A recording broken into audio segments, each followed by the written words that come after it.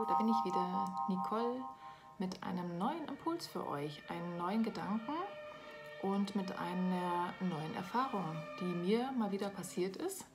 Und vielleicht kennt ihr das und vielleicht hilft es euch, eine Lösung zu finden.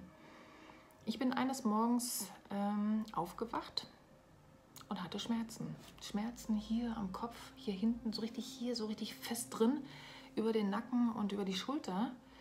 Und konnte mir das überhaupt nicht erklären. Und aber meine Güte, was habe ich gemacht in der Nacht, dass ich diese Schmerzen hatte in der Früh. Und was mache ich in dem Fall? Ich setze mich einfach in Ruhe hin und frage mich mal, warum habe ich das jetzt?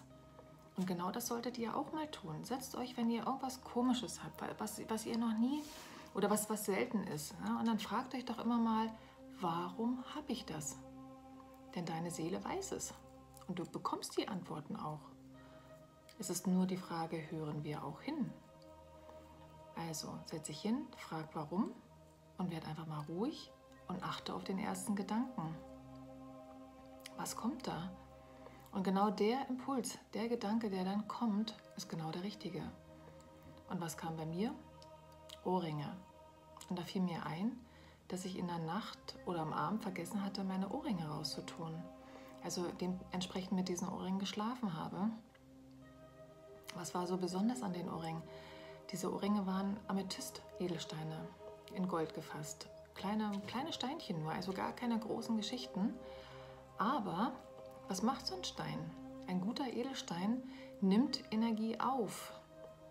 Er speichert diese Energie und irgendwann ist ja die Kapazität erschöpft. Das heißt, irgendwann möchte dieser Stein diese Energie auch wieder abgeben. Das heißt, ein Stein sollte auch immer wieder gereinigt werden. Und ich hatte diese Ohrringe noch nicht lange, noch nicht oft getragen, vielleicht 2, 3 Mal.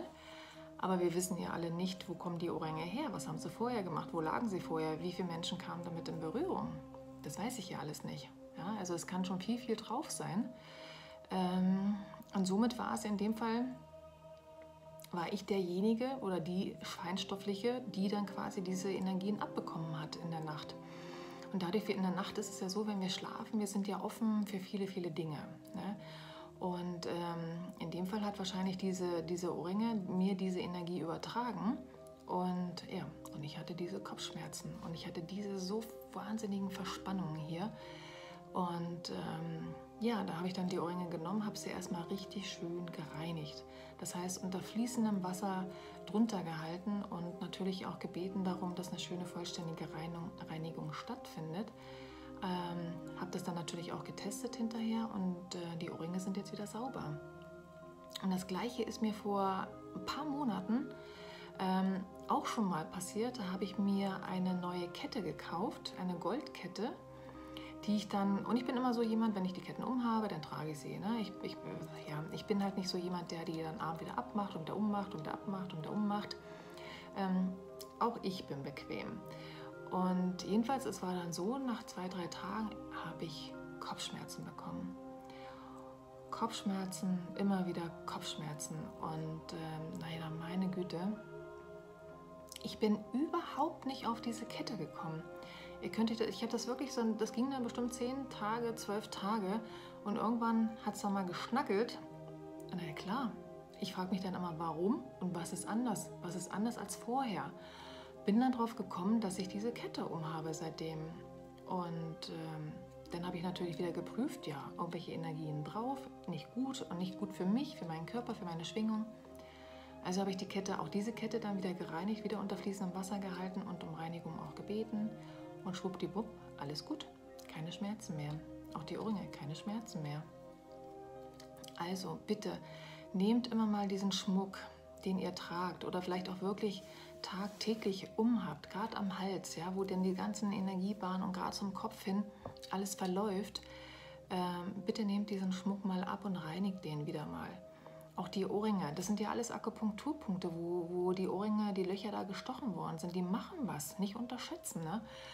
Oder auch zum Beispiel die Brille, die ihr tragt, wenn ihr ein Metallgestell tragt, auch dieses Metallgestell nimmt Energien auf. Und dann wundert ihr euch, dass ihr Kopfschmerzen habt, dass ihr euch müde fühlt, dass ihr euch belastet fühlt oder vielleicht auch, dass die Augen wehtun oder ein Augendruck da ist. einfach mal fragen, macht mal den Spaß, setzt euch mal hin, macht das mal mit dem, warum habe ich das? Und fühlt mal rein. Und ja, ich würde mich freuen, wenn ihr mal so eure Erlebnisse einfach mal so unten drunter, schreibt doch mal drunter, was ihr so erlebt oder ob das vielleicht so im Einklang mit euch ist oder ob das genau stimmig ist für euch. Simpel, einfach, aber man denkt immer gar nicht dran. Also in dem Sinne, passt schön auf eure Gesundheit auf und das sind manchmal so die Kleinigkeiten, die euer Leben dann wirklich verbessern können. Und ich hoffe, der kleine Impuls hat euch ein bisschen geholfen und ansonsten achtet drauf, wenn jemand in eurem Umfeld darüber redet, dann wisst ihr es auf alle Fälle und könnt vielleicht den Tipp auch weitergeben. So wünsche ich euch noch einen ganz tollen Tag und eine wunderbare, schöne Gesundheit und viel Freude im Leben. Alles Liebe, eure Nicole. Tschüss.